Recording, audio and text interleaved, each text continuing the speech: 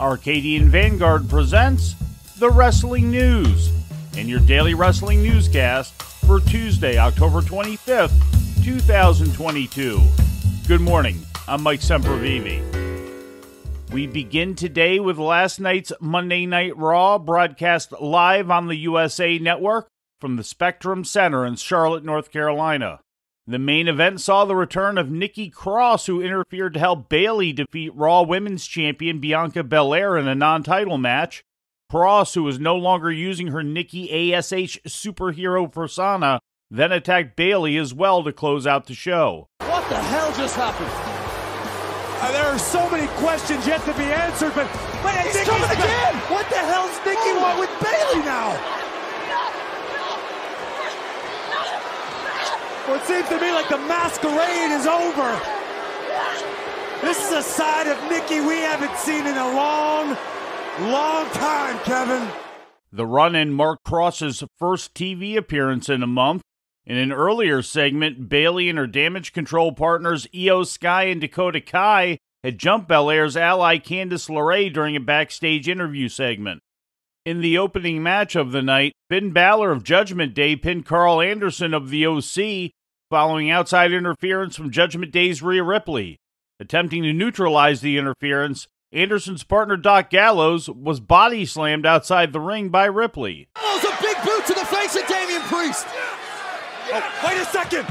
Ripley! Gallows into the post. Rhea Ripley's collapsing. Luke Gallows, oh my God! Oh my God! This fella's a chicken breast shy of 300 pounds. What have we just witnessed?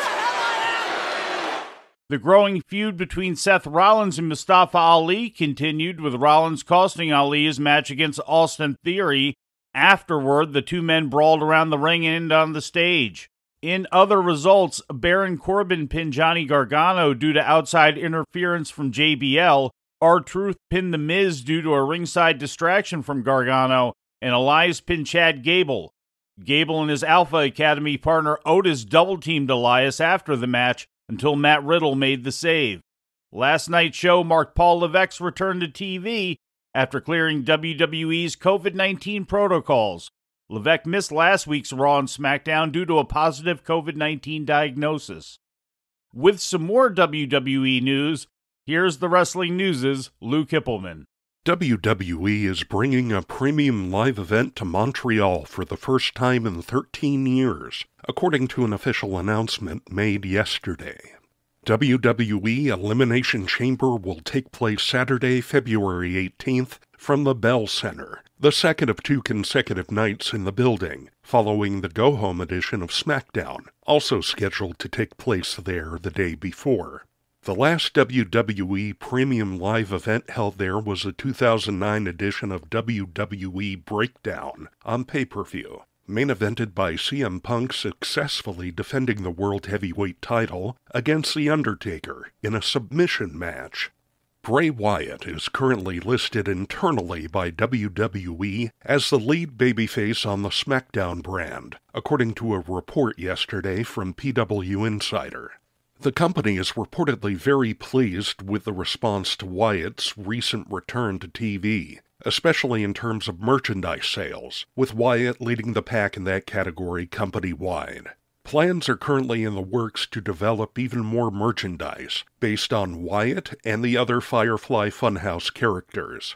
Drew McIntyre, who had been previously slotted as SmackDown's #1 babyface, is now listed at #2.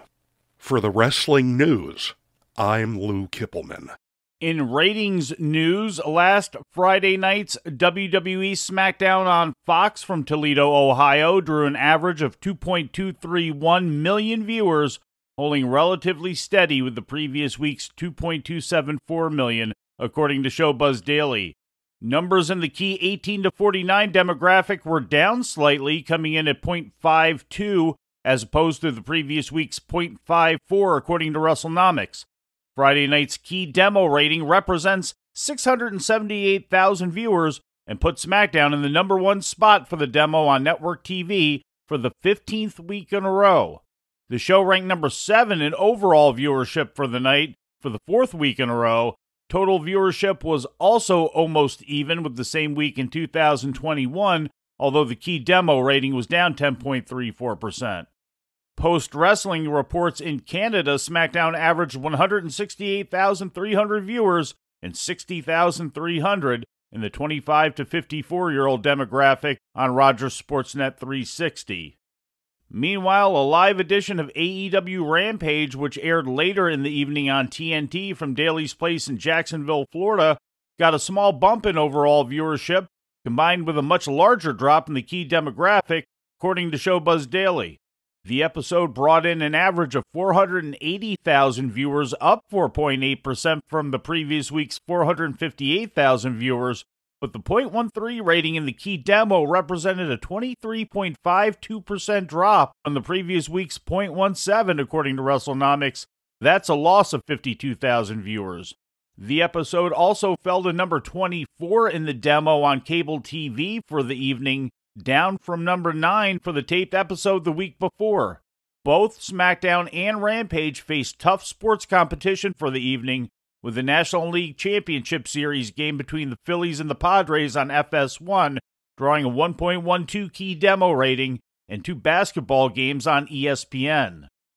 In independent wrestling news, Fight TV's premium platform Fight Plus is set to expand its pro wrestling offerings, with several major independent promotions having signed up to air on the streaming platform. That's according to a Fightful report. While no specific promotions were mentioned by name, a detailed announcement is expected in November, which will also include specific packages and prices. Fight TV currently streams shows for MCW, the NWA, GCW, House of Glory, and Defy Wrestling. It also presents Impact pay-per-views and is the home of AEW in many international markets outside the United States. With some injury news, here's the Wrestling News' Lou Kipilman. The Laredo Kid underwent emergency surgery yesterday morning in Monterrey, Mexico, due to what appeared to be an injury to the midsection, suffered Sunday during a match with AAA mega champion El Hijo del Vikingo, according to a post that AAA and Impact wrestler made to his Instagram account. Laredo defeated Vikingo in the finals of the AAA Show Center tournament, after which he was taken to a nearby hospital. It was his second match of the night, following his earlier defeat of Villano 5 Jr. and Toscano in a three-way match to determine Vikingo's opponent. Although Laredo Kid did not specify the exact nature of his injury, he did indicate he may be out of action for a while. He had been scheduled to compete at AAA's next show in the United States, a December 3rd event in Tempe, Arizona, but it is not known if he will be able to fulfill that commitment. For the Wrestling News, I'm Lou Kipilman. And we have an update on that story this morning. According to Lucha Reporter Cubs fan of LuchaBlog.com, wrestler Mamba made a YouTube video after speaking to Laredo Kid. Mamba said Laredo underwent surgery for a rupture in his small intestine, is, quote, doing okay, and he's going to remain in the hospital for a few days to make sure the surgery went as expected, unquote. Cubs fan also noted in a tweet that Mamba relayed that Laredo Kid has, quote, been told he can't do anything for at least 2 months and he can only start working out after that. This shouldn't affect him long term, but he's going to have to take a break from wrestling for a while, unquote. And before we leave you today, we'd like to remind you that however you consume your content, you can find the Wrestling News 24 hours a day and 7 days a week across social media. On Twitter, follow us at Wrestling News AV. Our Facebook page is also Wrestling News AV. The Wrestling News can also be found on the Arcadian Vanguard YouTube page. And for those who utilize Amazon Echo devices, just tell Alexa to play the Wrestling News podcast. And remember to make sure you add podcast at the end. Once again, for daily updates, breaking news, and more, follow the Wrestling News across social media. And that's the news for today. If anything happens, we will be here to tell you about it. No clickbait, no paywall, just the Wrestling News.